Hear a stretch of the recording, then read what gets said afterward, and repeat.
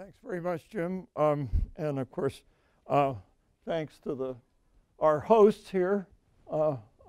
It's stunning that the firm has offices in 5 states. My gosh. But this is a picture from their website that I like the best. Their agricultural side. You operate this personally, don't you, Christian? Yeah, it's got that in my garage. Backyard right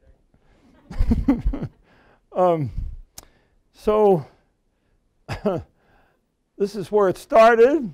This is why marijuana got into Schedule I, this kind of propaganda. And this is why it should come out of Schedule I. Last Friday, that's Civic Center Park. It's an event that you're all familiar with. And I just love that post. I got stoned and did my taxes. In other words, it's really helping the government, because the posters really said that this was helping her do her taxes. I mean, she was feeling terrible about doing her taxes, and then look what cannabis did for her. Okay. We need just a couple basic terms that most of you know, maybe all of you do, so I'll be quick about it. We keep reading the terms cannabis, marijuana, and hemp. Historically, they all mean the same thing, this plant.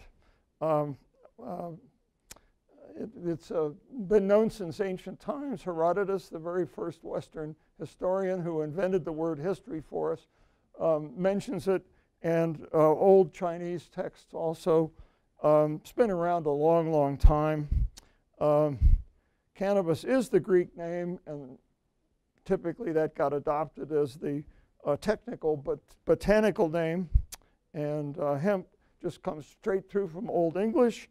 Marijuana is a much more modern term that arose somewhere in Mexico. It's kind of obscure where it came from, but we corrupted it in the United States to call it marijuana. Mary Jane, we just think that's a lot of fun. That's not the Mexican term. Anyway, we now separate marijuana and hemp. This is a modern device. We say hemp is the varieties of the plant that are low in THC, the principal intoxicating ingredient. There are a couple more, but this is the main one. And hemp is instead defined as having such a low level that allegedly you can't get stoned on it. This definition that we started using in Colorado has now been embedded in federal law. The feds have just legalized hemp.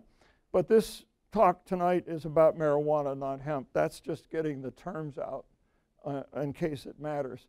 If anyone has any questions anytime, hop in. I don't care. I mean, you don't have to wait. So one of the questions that keeps coming up wherever I go is, were we right to legalize? And for other states, should they legalize? There's still only 10 states that have fully legalized. There are 40 states that are asking this question. So I'm going to run through the various arguments that are constantly raised. There are arguments made here in Colorado about why we should repeal what we did. I don't think that's likely to happen, but you never know. So when you start listing the arguments in favor, one of the leading ones, of course, is medical use. And another is revenue. We get money from this. We get tax money. Great. And we should replace the illegal market, which has all kinds of problems associated with that, with a legal market. And why was it made illegal in the first place when it's a fairly harmless substance? Arguments against. And you hear these all the time. There's DUI, and that is a problem. There's an old claim that's pretty much tired now, that marijuana makes every worker unproductive. I don't think there's any proof of it, but you hear it now and again. Heavy users who start young have significant levels of psychiatric illness, and there are some environmental issues. It uses a lot of electricity to grow indoors. California grows use too much water, and there's the smell. Claim that it's a gateway drug. This was Jeff Sessions' favorite. He used this one over and over. Oh, next thing you know, as soon as you're using marijuana, next thing you know, they'll be hooked on heroin. Oh, my. And there was the old claim from the 30s to the 70s that it makes people violent and induces them to commit criminal acts and things like that. And then, of course, the fallback is always, it's immoral. No surprise that there are a lot of fake claims on both sides, although I think the prohibitionists make more of them. And then we have the modern twist for fakery, fake studies. There are a bunch of studies that are fake. And the social media broadcasts whatever happens. And we always have to, when we talk about the social media, we always have to bring in the Russians, although I don't think they're too much involved in this subject.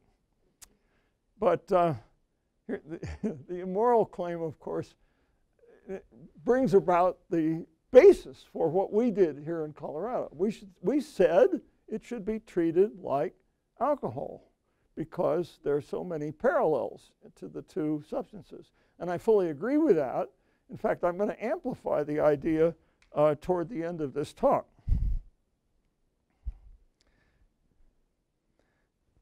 The medical claims, lots of them. It's, it's snake oil. It cures everything, cures cancer, heart disease, you name it. You can find any claim you want. Medical science has said that some of these uses actually do work. The most important is as a painkiller, and of course as a painkiller it's a lot safer than opioids. In fact, the data are pretty clear that legalizing states have reduced levels of opioid abuse. Isn't that good? It's a recognized treatment for epileptic seizures, and the latest claim is as a treatment for autism.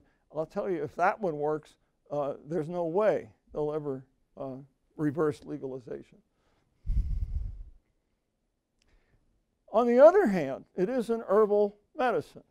And herbal medicines, by definition, have no definite composition. They vary considerably depending on the sub-variety of each plant and whether it's a modern hybrid and so forth and so on.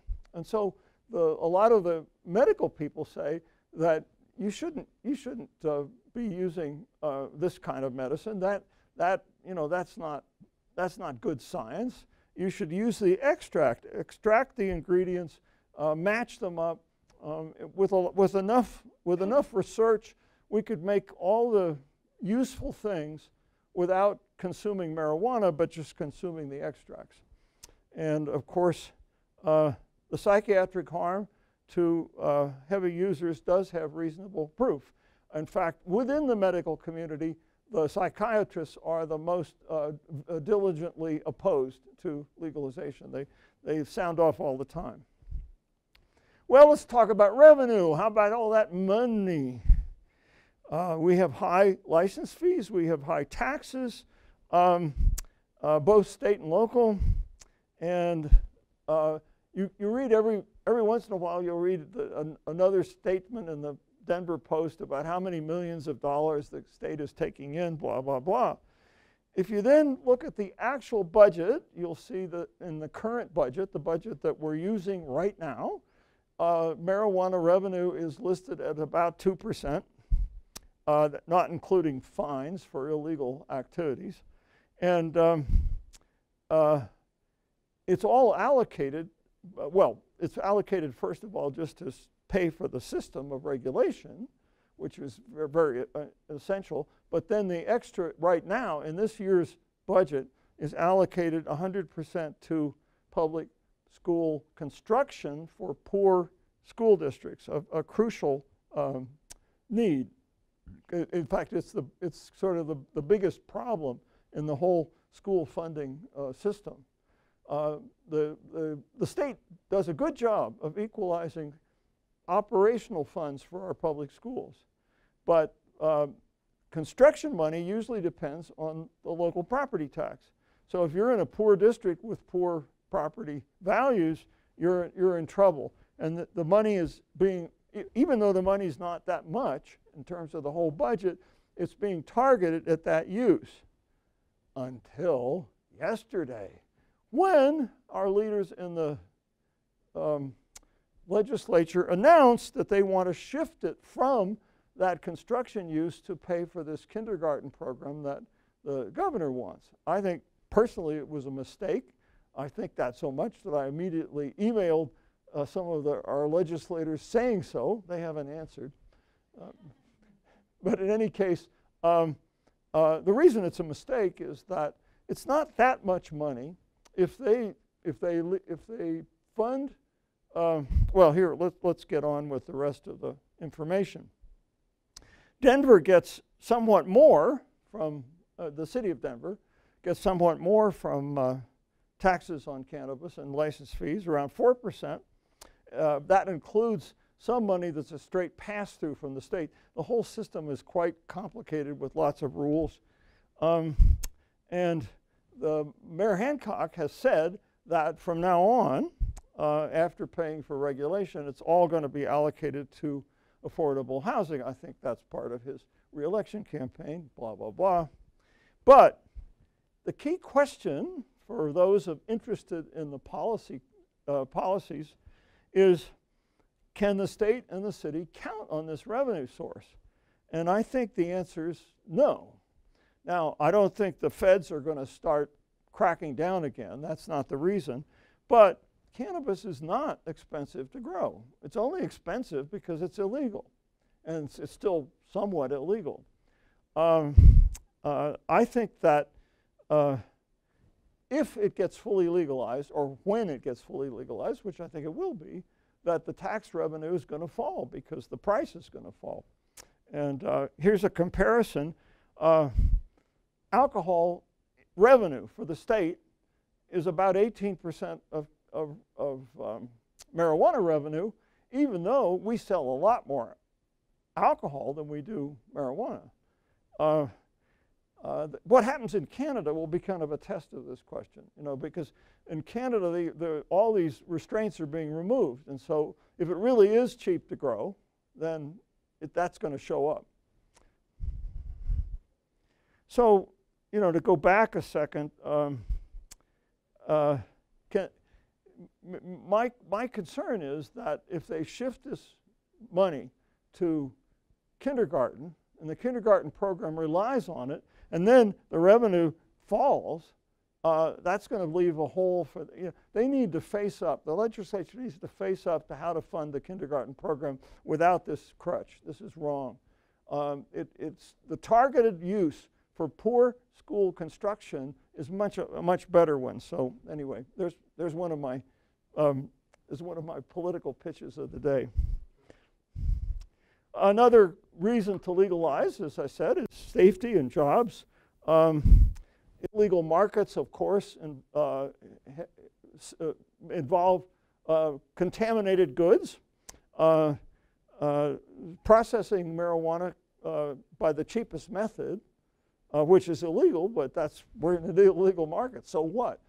Causes fires and explosions, and of course generates violence, and of course workers in the field have no protection. So it's just better to legalize and have all of these activities lawful. Pretty easy claim. The claim that pot use makes all workers less productive is clearly false. And on the other hand, it's not a big industry. It's not as if we're going to have tons and tons of jobs. As usual, automation will cut back on the workforce in time. Again, Canada will be a nice test of that. And the DUI problem is a genuine problem. And when you use both of them together, apparently it's worse. Environmental issues. You get these environmental claims. One is that they come up with these massive numbers of power use to grow marijuana indoors. And of course, the smells claims are all over the place. But the power use thing is a byproduct of history and of current illegality. So why is so much of it grown indoors when it actually grows outdoors just fine? And the answer is that when it's illegal, of course it was being grown indoors. I mean, duh, right? That's how you got away with it, was you grew it indoors. So there's a big accumulated expertise in indoor growing, and then it's still illegal in most of the state of Colorado. So you still can't grow it outdoors. Most of the rural parts of the state, it's still illegal, so you can't grow it outdoors anyway. And smells, of course, smells are a problem in society anyway. And we have nuisance laws and ways to take care of smells. That's not a problem. One thing about smells is to note that the trend is very much toward eating and away from smoking, which should have some effect on smells. Over half the sales of recreational now are edibles, and it's rising.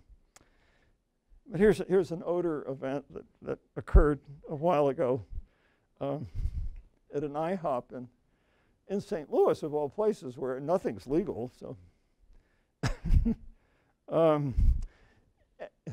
question?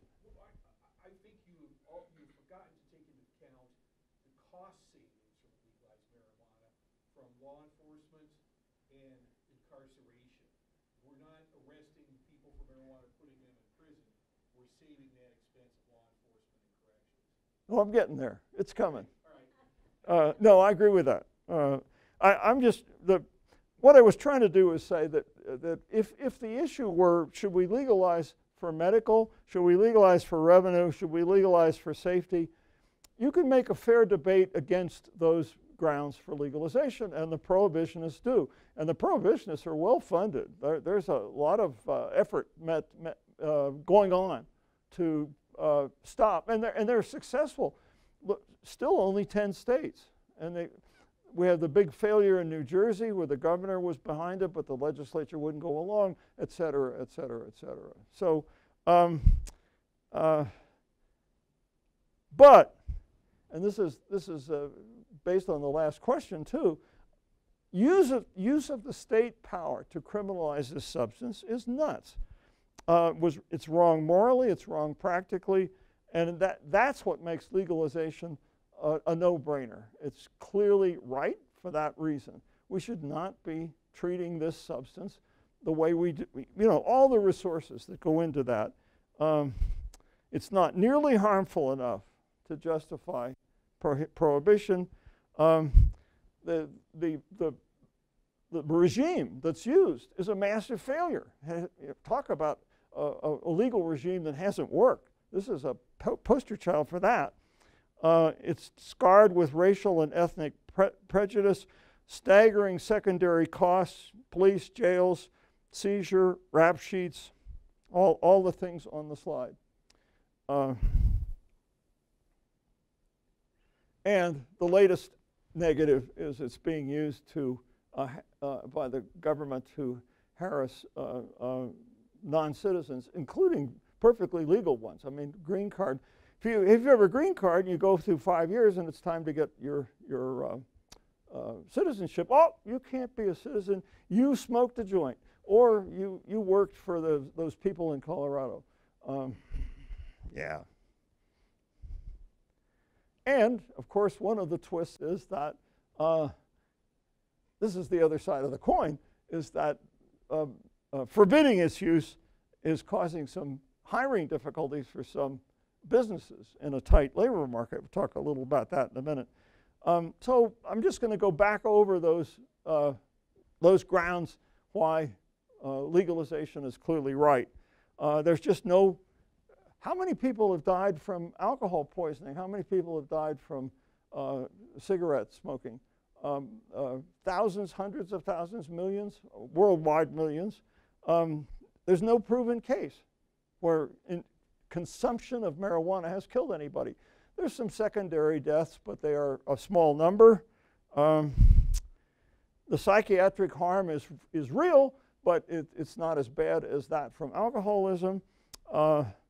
And the DUI thing is the same problem as for alcohol. We don't treat alcohol as a Schedule I drug on that ground. And the gateway and violence claims are just phony. Every attempt to test for them backs that up. So the harms just aren't even close to those for cigarettes or alcohol. Some people then say, well, wait a minute, if you smoke it, aren't you going to get lung cancer the same way as for cigarettes? Well, it does harm lungs, but that's ignorance about how marijuana is consumed. You don't smoke 2 packs a day of joints. That's not the way it's consumed. You might have 3 a day or something if you're a heavy user, but it's the 2 packs a day that take your lungs out. So what a case for a failed policy. In 1970, we put it in Schedule I. Since then, it's become much more available, much more used, cheaper, more potent forms. And in other words, if you were trying to find a policy that's a waste of time because it doesn't work, this is just pure. The racism. This takes a little history. The first moves to outlaw marijuana were in the states, of course, as typically in America, including Colorado. We outlawed it in the teens sometime. But most of those were tied to the move to outlaw booze. And that was not particularly racist in most places. Texas is an exception. Texas deliberately said, we're outlawing marijuana because of those, whatever slang you want to use for Hispanic people. But other than that, it wasn't associated with racial issues. Then in 1930, Harry Anslinger, who's running the prohibition system for the feds, is looking at the handwriting on the wall. Oh my God, prohibition's going to be repealed. What am I going to do? And so he hits upon the idea of going after marijuana. He himself had earlier said it's a completely harmless substance. He just flipped out of self-interest and started saying it's terrible stuff. And then of course, this film was made, Reefer Madness, in '36. It was made by private interest, but I'm sure Harry was helping out. And then we had the Marijuana Tax Act. That thing went quiet for a while. Nothing much, the Marijuana Tax Act was not enforced too vigorously. But in the 60s, marijuana became popular with civil rights and anti-Vietnam causes. And so then when they got around to drafting the Schedule I, the Controlled Substances Act, they were happy to put it in Schedule I because by that time, the government's attitude toward these hippies was not too favorable. The states then copied the CSA. Every state did at first. Some backed off very quickly, but most of them didn't, including us. And enforcement of the marijuana laws in practice, state and federal, became very prejudicial against African Americans, even though the use rates are no different. Why? Well, of course, there's always racial prejudice in society, but there's some practical reasons as well. Because there's less privacy in the ghetto, marijuana use is more likely in public. And the police have these crime prevention schemes to stop and frisk and so forth and so on. Oh, don't find a gun, but look, there's that baggie, there's that joint, run them in. And modern police forces have systems of reward based on the number of arrests you make. And there's nothing softer than a marijuana possession arrest to just pad those numbers.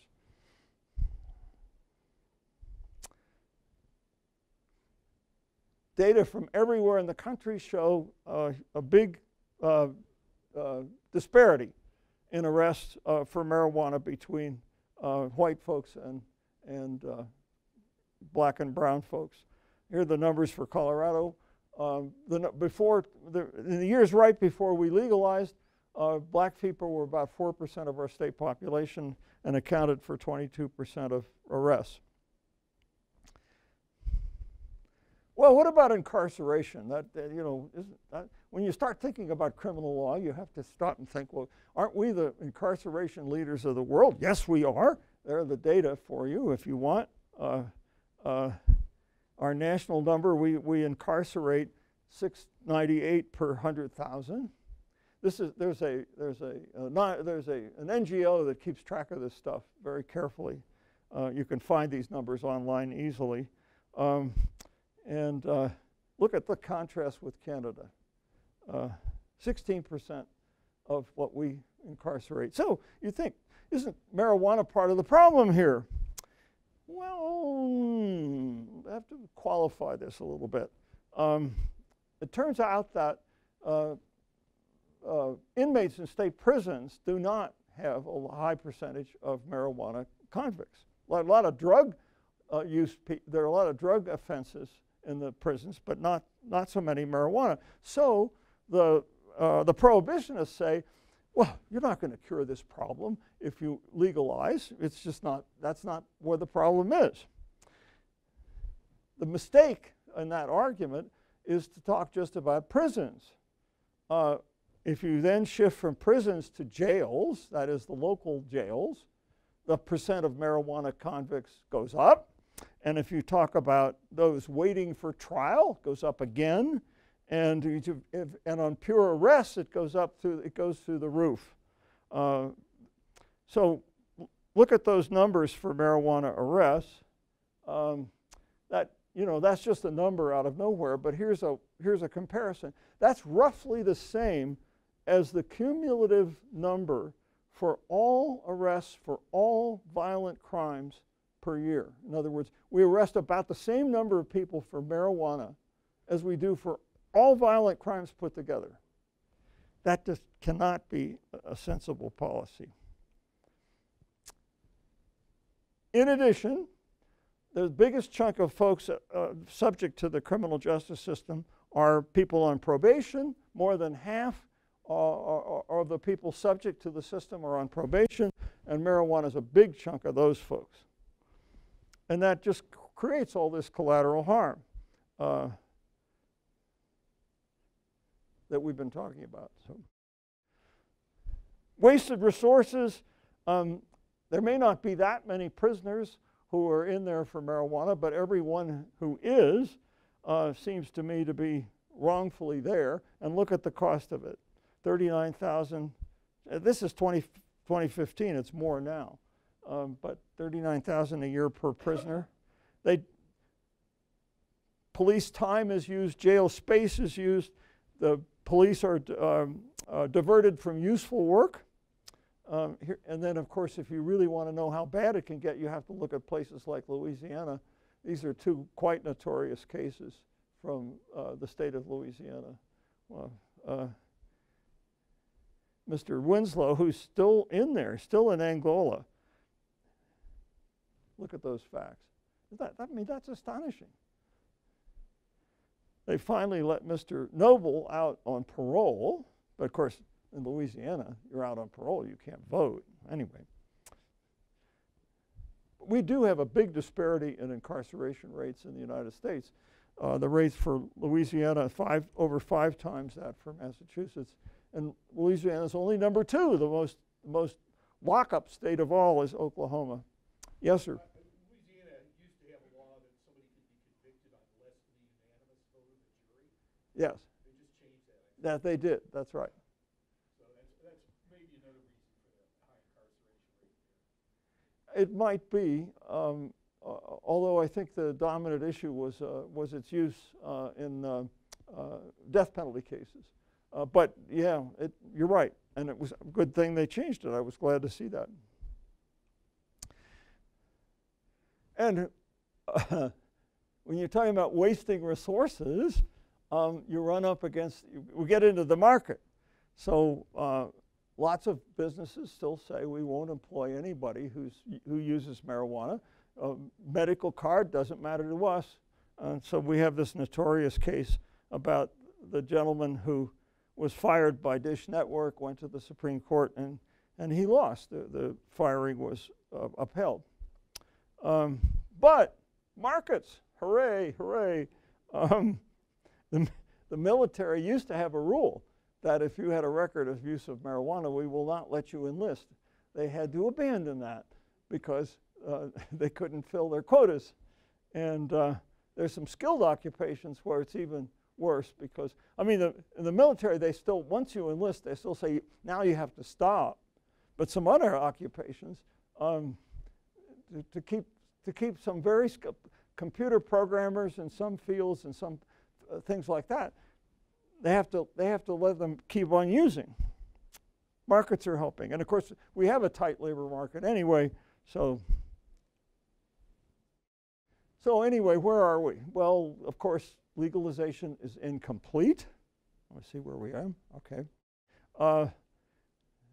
The biggest problem, of course, is the continued federal illegality. Makes production and sale much more expensive than it should be.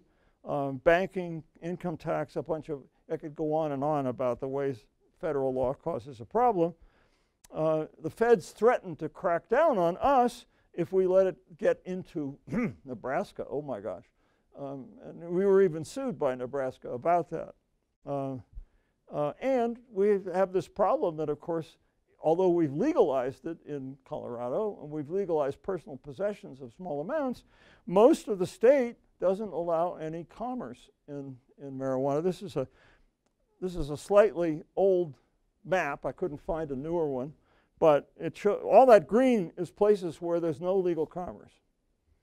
And that's one reason that you don't have a lot of marijuana plants being grown outdoors, because rural Colorado says no.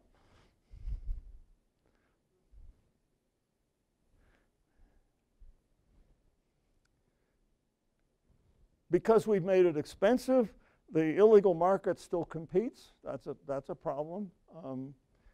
That's a complicated story that I could give details about, but anyway. And of course our arrests are down, but the disparity against black and brown persons is still there, just as much as ever. One of the reasons for that is that we still don't allow public consumption except with rare exceptions. The lack of privacy problem is still there. The stop and frisk problem is still there. The only place public consumption is formally legalized is here in Denver, and Denver has made the rules so strict that what are they? Is it 2 places? 2, yeah, that's what I thought. So it's virtually still illegal everywhere. Now it is true that we have these clubs, especially in Colorado Springs, that is a way to semi-public consumption, but it's still a problem, and the clubs are not going to solve the problem of the ghetto. So what should we be doing? Remedies. Well, obviously fixing federal law is something we still have to get there. State and local laws can reduce the commercial costs. They can absolutely stop possession arrests. Right now, but we've made it legal to possess an ounce, but if you got more than an ounce, they still bust you. They could just stop possession arrests altogether, and they should. If we got more legal places in rural Colorado, we could shift production outdoors and get rid of some of the indoor production difficulties. There's a massive backlog of research needs of every sort because the DEA makes it so too difficult. But now I'm going to get a little bit off the standard path. So let's go back to the comparison or the match between alcohol and marijuana, which here's the most fundamental way they are the same. Moderate consumption of both of them seems to be safe. I mean, there are arguments about it, but moderate consumption seems to be safe and may be beneficial. The medical uses of marijuana, the claims that, you know, a glass of wine a day will reduce your chance of heart disease. So we have this very close match in a very fundamental way. We have these two substances that people enjoy, want to consume, and if used in moderation, there's really no problem for society. On the other hand, both of them used to excess start to create problems. Alcohol more than marijuana, but it's true that heavy use of either one is not a good thing. The United Nations does alcohol studies that compare nations across the world. These studies, first of all, show that, well, they rather clearly show that moderation is the answer. So if you start comparing nations in alcohol use across the country, you find that the lowest rates, for the most part, are Islamic countries where it's either against the law or it's against God's law in any way. And anyway, God's helping out is the point. And prohibition basically only works with the help of God. I mean, there's no example of prohibition working other than that way. So it works for Mormons in Utah because God is telling them what to do. But prohibition otherwise doesn't work. So you look at the comparative data for the world and you look at these really low rates of problems with alcohol. The UN does data on alcohol, both kinds of alcohol abuse, the kind that causes you, well, the kind that gets you hooked, you're an alcoholic, and the kind that harms your body in other ways. And they have separate data for those. And the data are very startling because among using nations, there's only one that comes close to matching the Islamic countries, and it's Italy. Well, why is that? If you start thinking about it and you think about what you know about Italy, well, the answer is the way Italians consume alcohol. With meals, not in taverns. Fermented, not hard stuff. And the meals are not fast, right? You know, at least this is my theory. The problem is nobody does research on this. But it seems to me it's clear that not only is moderation better, but it's better taken with food. So regulation could take this into account. We could make moderate consumption cheaper and make the other kind much more expensive. There are political barriers to doing this. The tavern lobby is very strong. The vodka makers will be in there with, you know, bribing congressmen right and left. But anyway, I'm free to say these things anyway.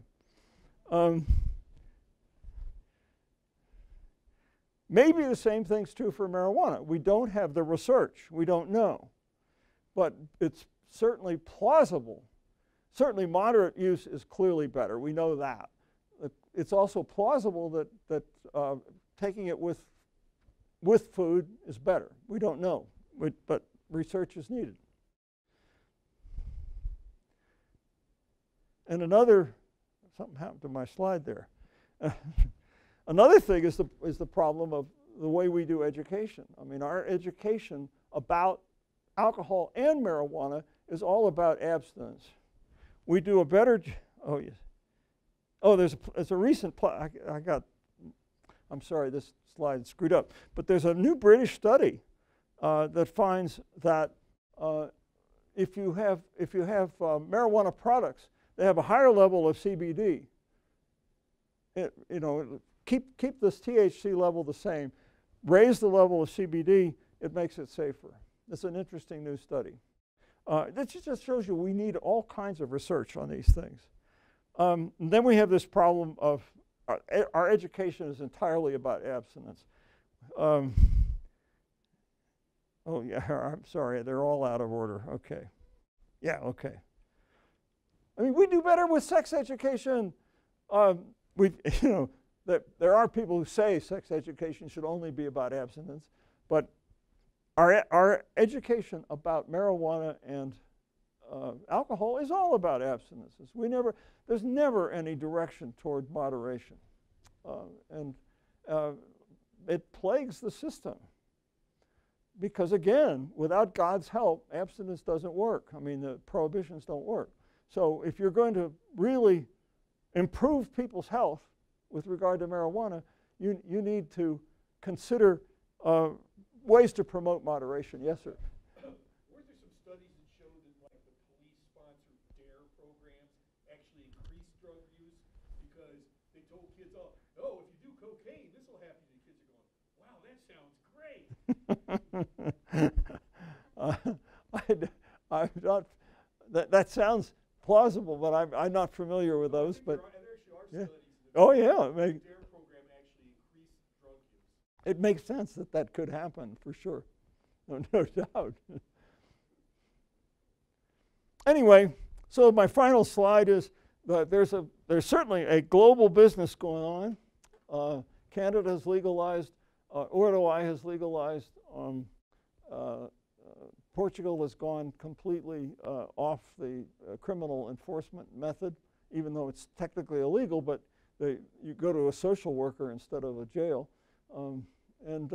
So, there's a worldwide explosion of things happening, and we undoubtedly could learn a lot from a lot of these places and things.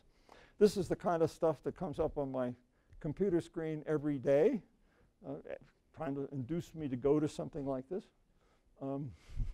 Anyway, so that's all I have, unless questions. Yes, sir. Yeah, I just a slight comment to kind of come back to your discussion about the kindergarten program and why that tying it to that is not a good idea. I think it's actually, there's an even stronger argument for why that's a bad idea, because in addition to the legalizing, and then we'll see with less regulation or with more standardized, that you would see cheaper price drops, much like you actually do in Oregon right now, where they've got a 6-year supply of marijuana. It's going to, it got as low as $50 a pound. But once they fix the tax issue, it's going to get even cheaper than what it is right now in legalized states. And so where you're not going to see that 280E haircut like you do across all the businesses and industries right now, suddenly when they can start deducting advertising expenses and all these other types of expenses, you will see a big price drop in marijuana regardless of federal legalization beyond the tax consequences. So I think that's actually it's an even bigger issue than you kind of even pointed out there. I agree. Christian. So one solution would be to tax based on a volume or based on similar to what we do with a gallon of booze, barrels of beer, other things where you could actually have a tax based on volume that's not based upon price on the excise side, meaning that no matter how cheap it gets, the taxes could still be collected. The problem obviously with Colorado specifically is Tabor. And going back to the voters on these things, although 2 taxes I believe have passed since Tabor went into effect, that where the state voted on it, one was a tobacco tax, the other was a marijuana tax, that set that 10 to 15% on excise, an additional 10% on sales. I think if the way Amendment 64 was drafted was the first 3 years we were trying to keep taxes low. That was our goal. But then we uncapped the taxes so that they could continuously increase them to a point where a 500% tax on marijuana could feasibly put in place on the sales side. On the excise side, which is really the only thing we actually addressed in the amendment itself, we specifically contemplated a shift that would be based on volume, not based on sales price. There are all kinds of discussions about how an alternative methods of taxation. But if you did shift it, you'd need another positive Tabor vote. Now, Tabor votes to legalize taxes are easy only when a lot of voters say, he's going to pay, I'm not. That's why hotel taxes are so easy to get consent for. And that's the way tobacco taxes are. Tobacco now is a very much a lower class thing. It's the poorest people in Colorado are the smokers. So you can always do that, but the fundamental problem of paying for schools and kindergartens needs a much more robust, across-the-board kind of tax. And the legislators are too timid about Tabor. They keep coming up with stupid ways to deal with it. Amendment 73 that we voted on, so complicated, it was an abominable drafting job. If any lawyer had anything to do with that, he should be disbarred. It was terrible. You know, in other words, we don't tackle Tabor issues wisely. I mean, it's just amazing to me. Time after time, stupid things are put on the ballot and don't pass. Oh, well, wake up. And the $40 million that goes to, you know, the money that goes to the best fund, the public school education fund. Of course, the legislature, you know, that was funded before, and now the new funds are coming in. They're reallocating the old funds to, you know, kind of like a whack-a-mole game of moving funds around. So I think there needs to be a very serious commitment made to education, and unfortunately, I agree that it tends to have a hiding of the true facts of what's actually happening when the legislature. I'm not trying to impugn this fine new legislature, but they've got, you know, a lot of challenges and a lot of work to do. well, the approach to Tabor is always taken in a partisan way, and that's not going to work. You have to have some bipartisan buy-in to get anything done. There's this organization that Dan Ritchie started. You know who Dan Ritchie is? The guy who was head of DU for years and did a lot of good for DU, to say the least. Anyway, he started an organization called Build a Better Colorado, BBCO, Build a Better Colorado. Go online and look at it. It is a studiously, politically centered, with its governing board is carefully balanced between Democrats, Republicans, and unaffiliated. It's the one that got a bunch of things done in 2016. They backed and got on the ballot. They backed the open primary laws. They are behind Amendment 71, which is controversial, but it shows how effective they are.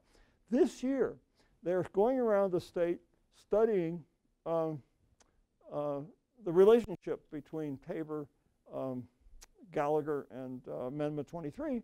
And if anyone's going to get anything positive done, they'll do it because they've got bipartisan backing. And that's what you've got to have.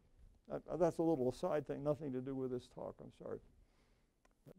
Any other thoughts, questions about marijuana? The study you referred to about CBD making marijuana safer, do you have any guidance on what they meant by safer? No, because I only read it as a headline today. It's a brand new study. Yeah, and it reduces impairment. Pardon? It reduces impairment for higher potency THC. Okay. Yeah. CBD tends to counteract for those that don't know what CBD is, it's become like everywhere now. Yeah. But it actually does counteract and, you know, the effects of THC. So if you have very high potency THC, it can be much more manageable with higher CBD, but also I think there's a lot to be known about that. It seems that THC is not the number, it's THC and how it interacts with other substances, namely other non-cannabinoid substances in the different strains are what actually perhaps modulate impairment in a way that we don't understand. And DUI marijuana exacerbates a problem that's inherent in all DUI laws, which is, of course, that you set these numbers, like you are presumptively a drunk driver if your blood alcohol level is 0.1, 0.08, 0.05, whatever you name it. The problem, of course, is that there's a terrific variation in individuals.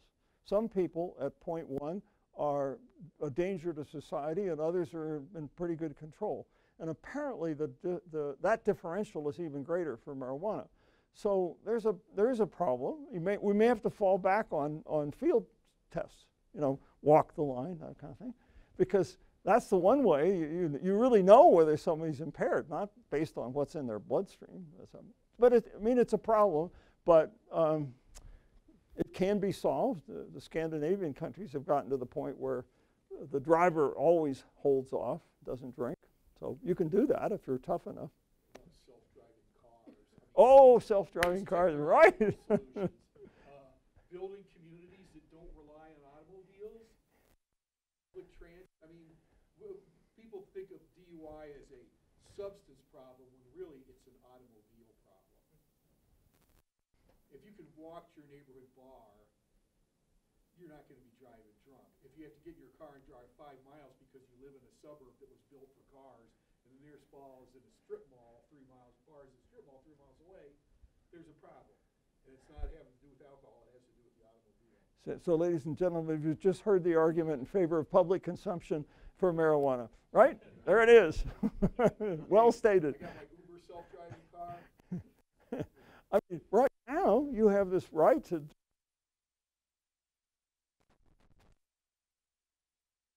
there are ways around